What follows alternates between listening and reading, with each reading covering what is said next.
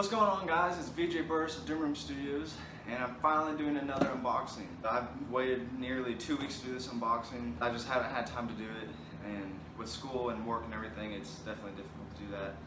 And I just have to be in the mood for an unboxing. Like, I have to be feeling confident and ready, and like, if I'm having a bad day or whatever, I just don't feel like doing it. So that's why it's been so long. This is a package from my good buddy Corey Beckett.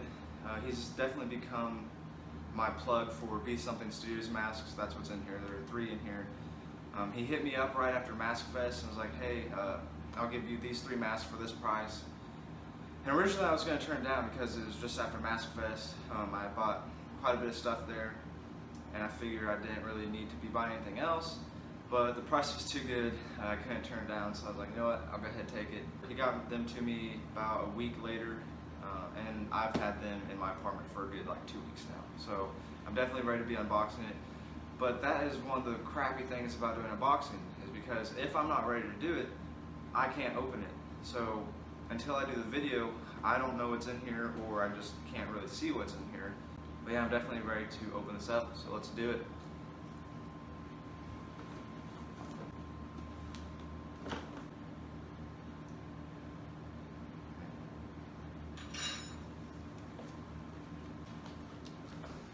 Much better.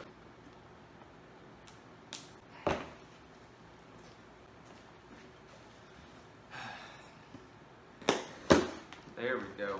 I probably just stabbed the masks, not gonna lie.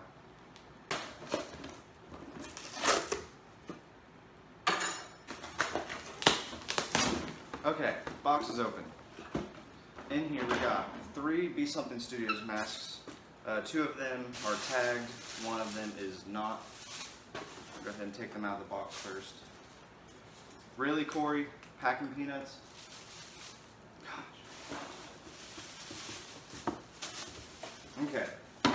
First up, I believe this is one of the tagged ones. Oh, by the way, I don't know anything about these masks. I just know they're Be Something Studios, and he gave them to me for a good price, so I can't turn them down. First up, we have Robert No De Niro. That's a play on words for Robert De Niro. Since it's No De Niro, I'm assuming this is supposed to be like a Hispanic guy. That's pretty funny. This is from 1992. So yeah, that's a cool one. Perfect condition.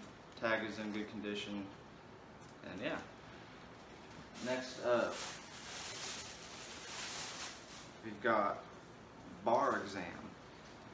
Not really sure about this one. Definitely a weird one. This one is from the year 1992 as well. Another perfect condition, tagged.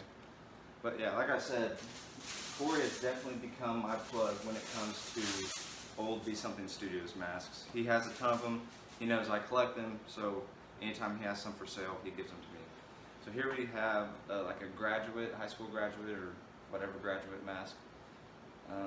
This one's 1987, so a little bit older. I'm pretty sure this is like a legit like graduation cap, just like stitched onto the mask. But yeah, that's pretty cool sculpt as well.